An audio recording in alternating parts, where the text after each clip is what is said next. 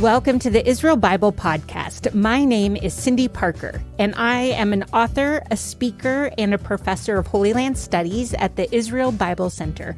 I am passionate about reading the Bible in the physical, historical, and cultural context of its day, and I really love having geeky conversations with people about new things. In this podcast, I'd like to invite you to join me as I sit down each week with other faculty members of IBC to discover new aspects of the Bible. These are some of my favorite dialogues because as a modern audience reading an ancient text, we know that the Bible does not need to be rewritten, but it needs to be reread. This week, I'm doing something new on the podcast by bringing in voices outside of our faculty at IBC. In the past 3 weeks, we've been talking about Professor Shear's course about Paul.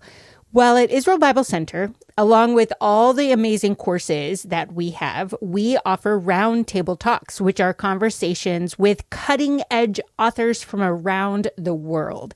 Back in 2020, Dr. Eli Lizorkin-Eyzenberg interviewed Professor Paula Fredriksen. She has an astounding background. She's the Oriello Professor of Scripture Emerita at Boston University and the Distinguished Visiting Professor of Comparative Religion at the Hebrew University in Jerusalem. She has two honorary doctorates and has published several award-winning books. In this roundtable talk, Professor Fredriksen discussed the culture and religious environment in which the early Christ-following movement developed. This is such a perfect complement to what we've been talking about these last few weeks. We don't have time to listen to the whole roundtable talk, but I want to highlight a few interesting snippets. We're going to start with discussing the religious environment in the Roman world during the first century, specifically what it means to offer sacrifices to gods. What a sacrifice does in antiquity, and it does this in the Jerusalem temple as well as in the temple at Delos, a sacrifice calls the god down to the altar. So if the sacrifice is being done around an altar, there is a presence, and any god is bigger than any human. The correct attitude toward a god is of a certain kind of respect. And the Jews' own sacred texts talk about the existence of these other gods. God is not the only God, even in his own book. God says he's going to go down to Egypt and smite the gods of the Egyptians, right? I mean, the Bible is full of other gods. For ancient Jews is that their God is the supreme God. But I certainly knew that other lower gods existed. This understanding was not unique to the first century. You may remember a conversation I had with Dr. Yeshaya Gruber several months ago. We were talking about the name of the Israelite God, and Dr. Gruber said, if you think about the world of the ancient Near East, or in fact, the ancient world in general, people often associated a particular god with a particular land and a particular people. And the Bible is no different in this respect from other ancient texts. It actually specifies a particular land, Canaan, later Israel, that has a particular god who has particular rules, just like all the other gods did, ways that people have to live in that land to be his people and to be acceptable to him. The plot twist here... Yes, I love a good plot twist. Yes. The plot twist is that this particular god of this little, somewhat insignificant spot of land in the Middle East also, it turns out, happens to be the creator of the entire universe, which is really interesting. Okay, so how does that history influence the way Jews behaved in the much larger Hellenized world? Let me say, first of all, that by the time we get to the first century, Jews had been living in the Greek-speaking Western diaspora for 3 or 4 centuries.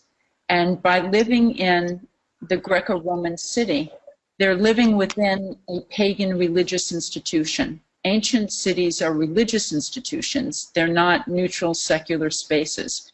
So anytime in an inscription we have a town councilor or an ephebe, who would be one of these late adolescent males who are training in a gymnasium to become future citizens. When we see an athlete or an actor, in fact, there were even Jewish gladiators.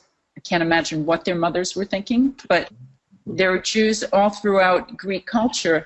And all of these activities, a town council meeting would begin with a sacrifice to the gods of the city. An athletic competition is dedicated to the gods of the city. And this is because heaven looks after the earth, and you want to have a good relationship with the gods who supervise the city. This is no less true for Jewish citizens of Greek cities than it would be for pagan citizens of Greek cities. So the Jewish God was known to be very peculiar in the Greek mind for demanding that his people not worship other gods. It was considered rude. So what we know is that if these Jews are also part of the Greco-Roman municipal culture, if they're athletes, if they're in the ephebate, they are somehow present when sacrifices are being offered to the god, but they're not actually doing the sacrifice themselves.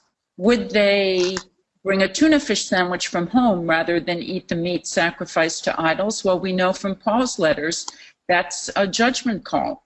If it doesn't offend another person in the community who's there, go ahead and eat. If you think it would offend somebody in the community, don't eat. One of the interesting things in the Acts of the Apostles that happens is that Paul and one of his missionary companions are mistaken for gods. Paul is attributed to being Hermes because he's doing all the talking, of course, and Zeus, and people want to do a sacrifice in front of them. And they say, no, no, no, we're not gods. What's interesting about that story is that that's how real the presence of the gods were to ancient people, so that they could even assume that a god is being physically manifest to them. So that's an interesting snapshot of an ancient religious mentality. Speaking of Paul, Professor Fredriksen has a book called Paul, the Pagan's Apostle, and she has a portion of the book in which she talks about how Jews were perceived by their Hellenistic neighbors. She mentions how people noticed that the Jews did not honor other gods, which they concluded was being impious. They were offended that the Jews separated themselves from non-Jews and did not participate in normal activities. The Jews didn't eat pork. People throughout the Greco-Roman world thought circumcision was a gruesome self-mutilation act. Professor Pinhas spoke about this a little bit in last week's episode. During the roundtable talk, Dr. Eli asked a question about how those views of the Jews relate to other quotes that show that the people honored, respected, or looked up to the Jews. So what changed? This is a topic I discuss in my classes as ancient trash talk. And Jews are not singled out for this type of derision. Greco-Roman ethnographers said the exact same things about Egyptians, who were considered antisocial and strange. Mm-hmm. They said nasty things about Germans. They said bad things about Celts. They didn't like the Phrygians very much. They were insulting about the Phoenicians. To be an ancient ethnographer, you almost had to not like other ethnic groups very much. And in fact, that's the function of ancient ethnography. We have a disproportionate amount of the anti-Jewish material remaining in the historical record because it was reused by the later Gentile Christian church. But if you put the critical remarks about Jews and Judaism against the wallpaper of ancient ethnographic writing, Greeks and Romans didn't like outsiders, and they said it. Now, somebody who is as nasty and disagreeable as Tacitus, on the one hand, can say very negative things about Jews and Judaism, and on the other hand, can turn right around in Book 5 of the Histories and talk about how the Jews worship the highest God because they worship him mente sola, with the mind alone, which is a very respectful and positive comment. So it's not like there was an ancient Judaism the way there is a modern anti-Semitism. This is true of any ethnic group. You get positive remarks about the group and negative remarks about the group. And it's just It's the way that patriotic Greeks and Romans talked about ethnic others. What changes is when you get Gentile Christians reading Jewish documents in Greek, and that's when, because this is a shock to nobody in your audience, Jewish documents tend to argue with other Jews and say very hostile things about Jews who have a different opinion than the author does. And what happens is once you get intra-Jewish argument, Jesus arguing with the Pharisees, Paul arguing with Peter, once you get an intra-Jewish argument read by ethnic outsiders, it becomes an anti-Jewish argument. When you think of the Gospel of Matthew as being a Jewish text written for other Jews arguing about don't be like the Pharisees, be like us, and then you have it read by Justin Martyr, it becomes a different text. And those intra-Jewish criticisms are used differently. This is a different story. This is what motivates a lot of our courses at IBC. How do we, as a modern reader, begin to hear the Bible from within its own ancient and Jewish context? And if you've been listening to the podcast or taking the IBC courses, I imagine being sensitive to the ancient context is not a new idea to you. I even talked about some of the intra-Jewish arguments with Pinchas Shir right here on the podcast last November. We talked about all the different types of Jewish sects during the Second Temple period. Then in December, I talked with Nicholas Scheiser about learning to hear the Jewishness in the Gospel of Matthew, especially the parts where Western audiences think Jesus is abolishing the Jewish law. These concepts are significant for understanding the reality of what is actually happening in the biblical narrative. But it's also important because, as Dr. Paula Fredriksen just said, once you get a Jewish argument read by an uninformed outsider, it too easily becomes an anti-Jewish argument. And do you remember last week's episode with Professor Scheer? What seems like an antagonistic view of Christian versus Jewish ideologies in the letter to the Galatians is actually Paul speaking into the specific context of those Gentile believers in the area of Galatia. So back to this roundtable talk, because there are more things that can be misunderstood by not fully getting the ancient context. Take, for instance, Galatians 2:11 through 21. Paul refers to an argument he had with Peter in Antioch due to when and where Peter shared a meal or not with Gentile believers. What do we need to know to understand this text better? Christian commentators tend to make up Jewish rules when they don't understand a text that they're reading.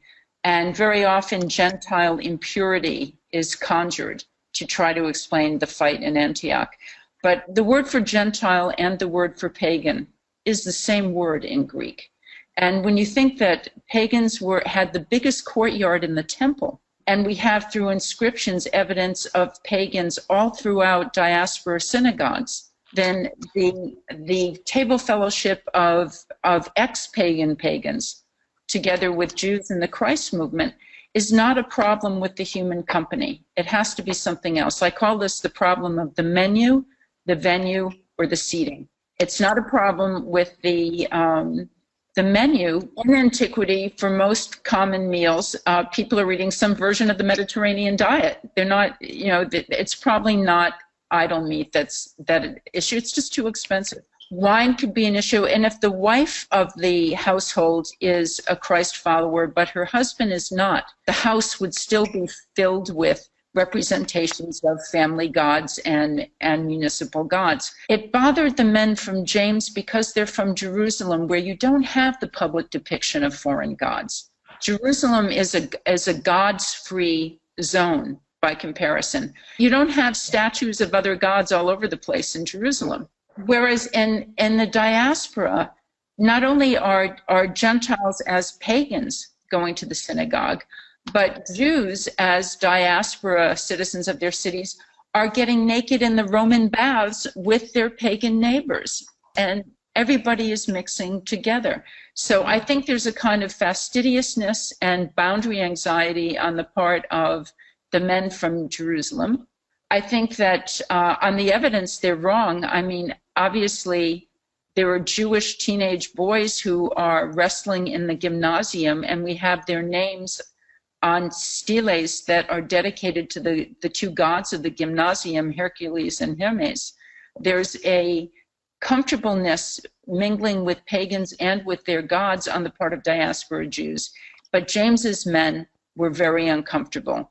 And so Peter goes along with this. And I think the problem is resolved by Gentile Christ followers eating in Jewish Christ followers' homes. And that's the end of the problem. I think also it's fantasy to think that everybody had the same level of kashrut. So Jewishness has never been uniform. We know it from Josephus, right in Jerusalem. There's Shammai and Hillel. There are the Sadducees. You have the Dead Sea Scroll people. You have all sorts of different interpretations of Jewishness. It's certainly true once you get into the diaspora. And what you get, the problem in Antioch is that we have the proximity of two different kinds of Jewishness, diaspora Jewishness, and the men from James. And that's where the issue lies.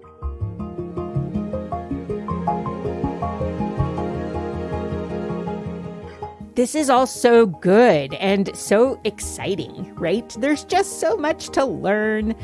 Thank you for joining me this week as we heard from Dr. Paula Fredriksen. Full access to this and other roundtable talks are available to you when you sign up for Israel Bible Center's certificate program in Jewish context and culture. Click on the link in the notes at the bottom of this episode, and it will only take you 3 minutes, if even 3, to enroll in the program. Thank you to Jeremy McDonald with Mason Jar Music for mixing, editing, and crafting all the good sounds that you hear. And thank you for being curious about the world of the Bible.